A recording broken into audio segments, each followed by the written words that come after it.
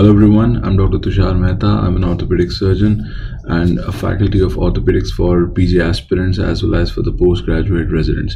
Well, a very small video to explain a very important test here, that is what is called as Adson's test. Well, precisely we use it in a condition called as Thoracic Outlet Syndrome. It's a provocative test where we try to provocate the symptoms. By the way, first of all, we have to understand what are the symptoms. See, you have to understand that in Thoracic Outlet Syndrome, there's a compression over the subclavian vessels as well as the brachial plexus because of the condition that we are discussing.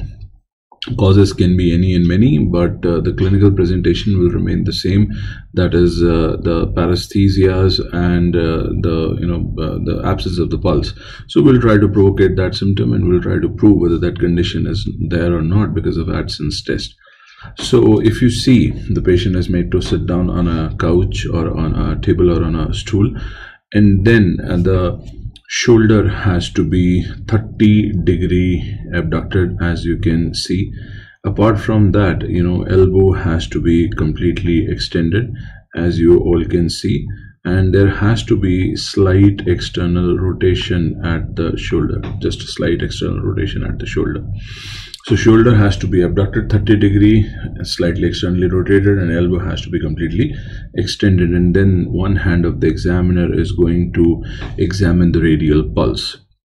First thing first, the patient is asked to take the neck into hyperextension and then rotate towards the side which is being examined. So there's a hyperextension of the neck, and along with that there is a ipsilateral rotation of the neck.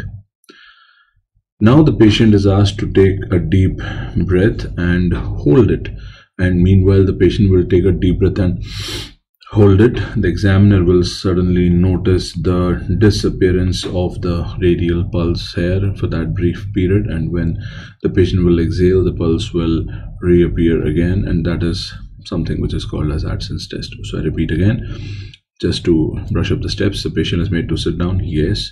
Then the shoulder has to be 30-degree abducted and slightly externally rotated. Elbow has to be completely extended. One hand of the examiner is going to palpate for the radial pulse. With another hand, the patient will be told to hyperextend the neck, followed by ipsilateral rotation, and then during that episode of deep inhalation, the disappearance of the radial pulse and then reappearance post exhalation is what is called as Adson's test. As I said, provocative test for Thoracic Outlet Syndrome. Well, do subscribe to the YouTube channel, and we will be presenting with more and more videos on the various important clinical tests that we use in orthopedics very soon. Thank you so much. Stay tuned. Bye-bye.